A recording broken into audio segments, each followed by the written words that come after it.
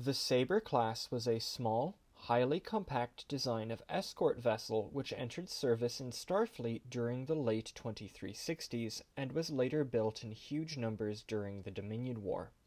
The class remains in service today, fulfilling the roles of patrol ship, scout, courier, escort, and attack vessel. With a length of 223 meters, width of 150, and height of 62 meters, it's one of the smallest ships commissioned by Starfleet in the period.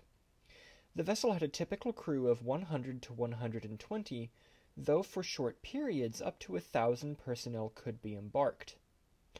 The class was armed with 4 Type 10 phaser arrays, with torpedo launchers mounted both fore and aft, giving the ship good all-around firepower.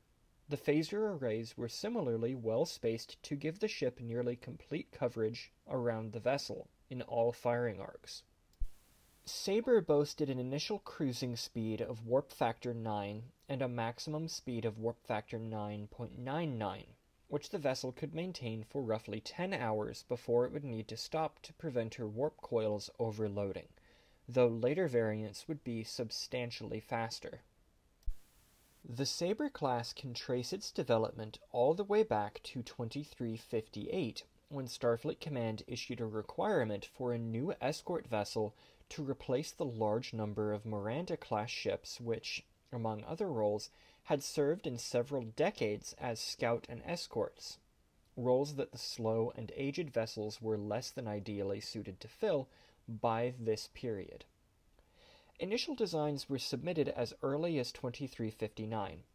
However, a mixture of the Admiralty's inability to decide on a clear mission profile for the vessel and political unwillingness to provide additional funding for yet another new class of starship, with the Galaxy family of ships still undergoing final development and testing, meaning that the design was kept on the back burner until 2363. In that year, the Miranda-class USS Patras experienced a fatal warp core failure while conducting exercises with the Third Fleet. Overstress of her drive systems after serving for multiple decades past her planned service life was quickly determined to be the cause of the ship's loss, and this led directly to a limit of warp factor 6 being imposed on all Miranda-class ships in service in any role across the fleet. This loss made the need of a new escort all the more apparent in the eyes of Starfleet. In 2364, a final design of Saber was accepted, and work began on the first prototype vessel in that year. At this stage, the design was still using isolinear computers and circuitry, with other off-the-shelf components used in an effort to drive down cost in material and manpower. Starfleet suspended development of the Saber class in 2365 with the discovery of the Borg Collective.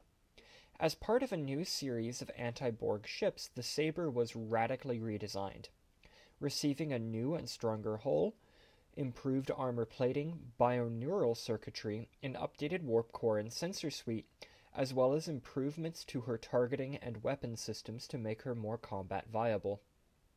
These changes, as well as efforts being dispersed around many different new starship designs, led to significant delays in the launching of the prototype of the class, USS Saber, which would only conduct her trials in 2369.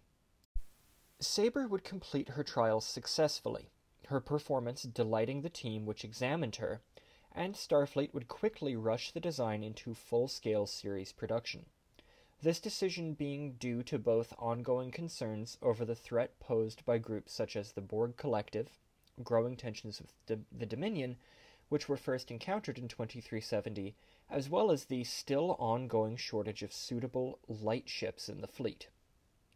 With the outbreak of the Dominion War in 2373, the Saber class quickly became a staple of Starfleet formations, serving in numerous roles and quickly proving itself to be a capable and effective light combatant, easily stronger than the Miranda and Centaur-class ships it replaced. Although many Saber-class vessels would be lost during the course of the conflict, by war's end the class would nonetheless make up a large portion of Starfleet strength, allowing the fleet to rapidly phase out any surviving older classes in the early post-war. The class remains in limited production today, with few new ships being needed due to the glut of vessels built during the war. The Saber is a common sight both in Starfleet battle groups and task forces, as well as along the Federation's borders and internal trade routes. Well liked by its crews, the class seems likely to remain in service into the 25th century in frontline roles. Although it endured an agonizing decade-long development, the Saber has proved itself to be a highly effective and popular class. Although small, it combines impressive capability as well as reasonable crew accommodation. The ship will remain a common sight within the Federation for decades to come, a fact that few among the ship's crews are likely to complain about. Thank you for watching this video. As you may have been able to tell from what is probably the thumbnail, artwork for this video took a long time. That was among the most, I think, complicated pictures I've ever done for the channel.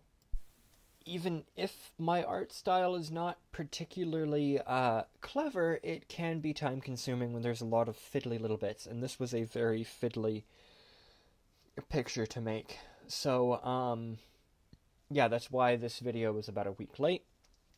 I tried, really tried, and it just didn't work out. Regularly scheduled videos should resume, hopefully, in a perfect world. Let's see. If you enjoyed the video, give it a like, subscribe. Star Trek content usually does better on the channel anyway, so I imagine this video will get more views, but my last video was a sort of video from the channel's Patreon. On Patreon, I am building a Oberth class in Minecraft to scale with interior. So the last video on the channel was a sort of sneak peek into that process. So if that interests you, watch that video, and you can also check out the channel's Patreon. Also, all of the artwork that I make for these videos is over on Patreon, and you can just sort of go over there and download the art. You don't have to join the channel to do that.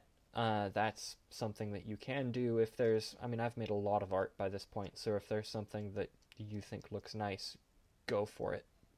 Take it, make stuff that's your own, I guess. Let's see, what else? I mean, really, I think that's it. Hopefully more regular video posting schedule in future.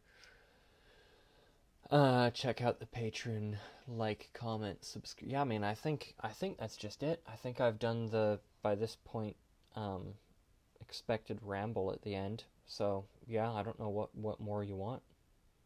I mean, yeah, I think that's it.